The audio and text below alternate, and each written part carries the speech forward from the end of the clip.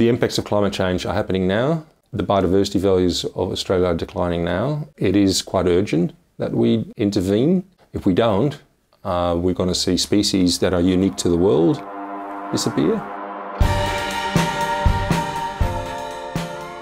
Only 50% of Australia's native forests and bush remain intact, compared with what was there in the 18th century.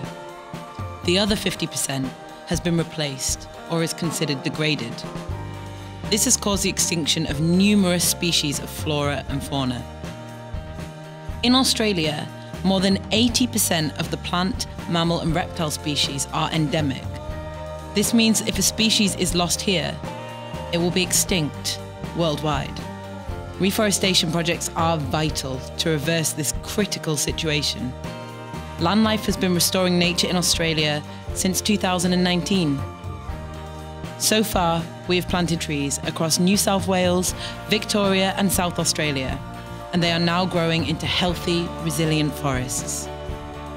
Applying science and technology every step of the way, we plant the most effective mix of native species.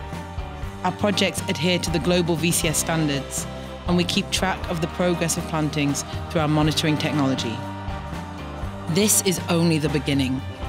We need to keep connecting wildlife corridors and bringing back the bush to protect the unique species that inhabit Australia. With landowners, local partners and companies, Landlife's nature restoration journey in this magnificent country will continue to create impact you can see.